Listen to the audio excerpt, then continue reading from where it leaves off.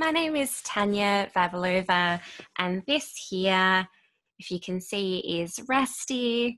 I'm going to do a reading for you from my book, We Are Speaking in Code, that came out in March.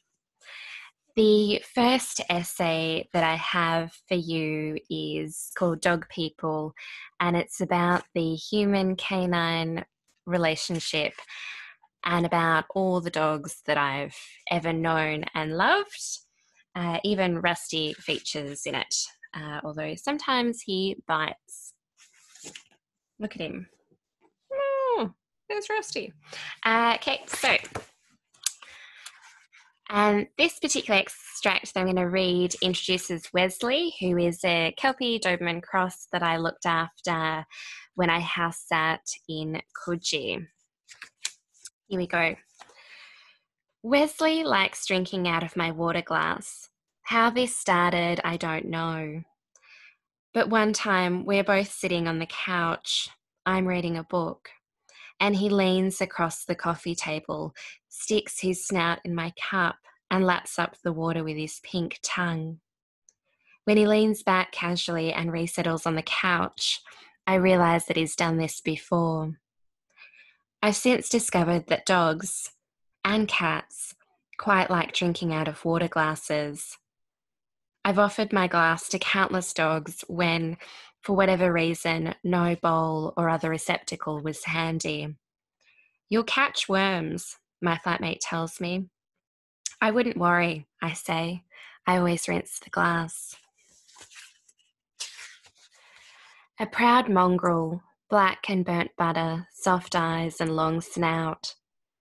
I like to press my cheek against his, but he doesn't like that and will try to nip me if I try. I've learnt a lot about his likes, chasing waves, belly rubs, and dislikes, insects, peanut butter, over the months we've run wild together. Wesley is a vocal beast, whimpering, sighing, howling, barking, a rescue dog. Who knows what horrors he suffered in his childhood. He looks at me like he knows all about the terrible ways we treat animals, has first-hand knowledge. A typical conversation goes like this. Wes sighs. Life's hard, hey, I say. Another despairing sigh. I know, my little goose, I know. He raises his snout, shows me his big, wet eyes. I give him a liver snap. One Sunday morning when I run into the courtyard, eyes wide like frisbees, smiling, arms flapping, my flatmate says, "Where's the dog?" "What?" I ask. I'm excited there's a dog face, she says. Oh, there is no dog. When I see a dog bounding towards me, I feel uncomplicated joy. It's as close to love, to awe as I get. Humans, even good ones, don't inspire the same feelings in me. Sometimes I don't answer the door or I duck into a shop when I see someone I know, even someone I like, walking in my direction. My colleague says, "You should absolutely get a dog. It will improve your quality of life." My flatmates and our landlord still need convincing. I wonder if I should just bring a dog home without seeking permission and wait for everyone to fall in love. My mother warns, they'll kick you out. Here's the other thing. I'm allergic to dogs. The more time I spend with them, the more severe my allergic reaction is. I get hives, and this is after taking antihistamines. I love canines too much to care, even though around them I'm itchy and red-eyed and sometimes my breathing is laboured. Despite all this, and against doctors' orders, I house sit, I pet strangers' dogs, I search for rescue pups. A greyhound up for adoption has acidosis, or excess acid in the blood. His forever home must have a clam-shaped plastic pool for summer. I go outside to look at the proportions of our inner city courtyard.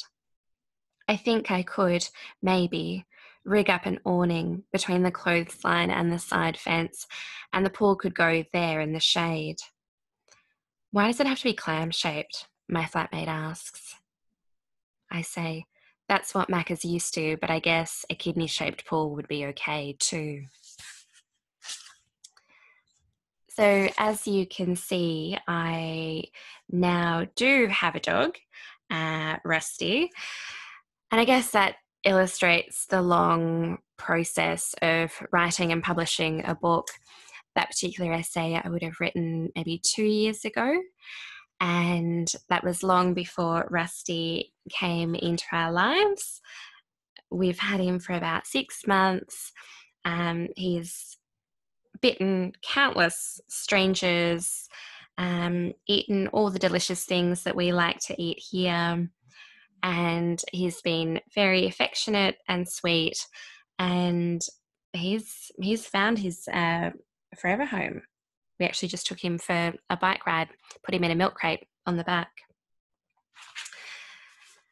I'll stop rambling and read another essay. So this is the last excerpt that I'll read. It's from an essay about my grandmother called Pineapples and Privation. It came out of the audio recordings that my grandmother made shortly before her death. And I had the chance to sift through them.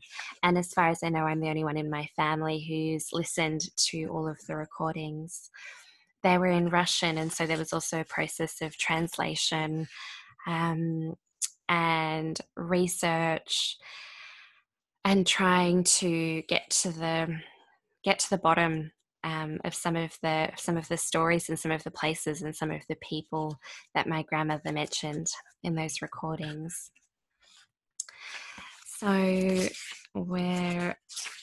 this is a so I'm going to start this essay halfway through.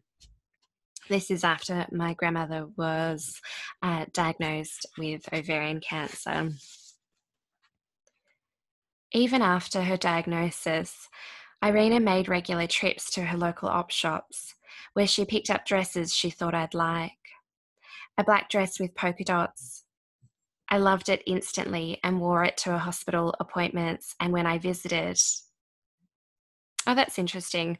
So when you read your book for the first time, you also realise that there are typos or something missing. So I will just forge ahead, I think. No, I'm going to move on. I'm going to start from this section here. In another recording I listened to, there is occasional laughter, interjections from my mother, who is in the hospital room this time too. I can almost pretend I am sitting in Irina's living room, eavesdropping on their conversation. Apparently, Grisha, my grandmother's brother, had trouble with pronunciation at school, had trouble with his letters. World War II led to a break in schooling. Irina only learnt to read in the 4th grade, and a lot of the kids in the 7th grade were older than usual. A few were 17. The older boys used to extinguish cigarette butts on Grisha's back in the toilet block. He was 7 or 8 at the time. My babushka still remembers the surname of the lead bully, almost spits it out. Gushin. A plucky 13 or 14-year-old, she took him aside and said, "If you come near my brother again, I will smear you against the wall." Later that night, riding her bike on a deserted road, Gushin accosted her with a razor blade he took out of his pocket. "You want to talk now?" he said. They fought in the middle of the road. Irina scratched and hit and howled, her plaits coming undone, and she defeated him. Afterwards, Gushin never set foot near Grisha again, and was even warily polite to my babushka. She was rattled for days, but there is pride in her retelling of the story that day. I like these tales of family loyalty and bravery. Not only do they reveal someone's nature in crisis, but also remind me that I'm in safe hands. We are a family of actions and few words. It's the doing, help with the shopping, medical appointments, lifts and drop-offs, help moving house, that matters in our family. I can't stand the simplicity and prescription of the so-called 5 languages of love. But if there is a shred of truth in it, it might be why, whenever I visited my babushka, I'd stop to buy some irises at the florist. I did this once or twice. Or to pick up some ice cream. I did this often on my way, even when I didn't have 2 coins to rub together. I rang my father one night to ask him about the road trip Irina took around Australia in the late 90s. There is so much missing from the recordings, so much I was too young to remember. Irina had a boyfriend at the time, Vasily, whom my parents referred to as her friend. One day, he parked his van outside our house in Marryong and invited my father to take a look inside. It was very cosy, my father remembers, very functional. Vasily had carefully and lovingly converted his panel van, putting in a makeshift bed and stove. My babushka was in her mid-60s when they set off north from the western suburbs of Sydney along the coast all the way to Cairns. No one can remember exactly how long they were away, but my mother's guess is a few months. My father defers to my mother. He tells me a story, so my father tells me a story about pineapples. Neither he nor my mother remembers the geography or other details, so what follows is a recreation of sorts.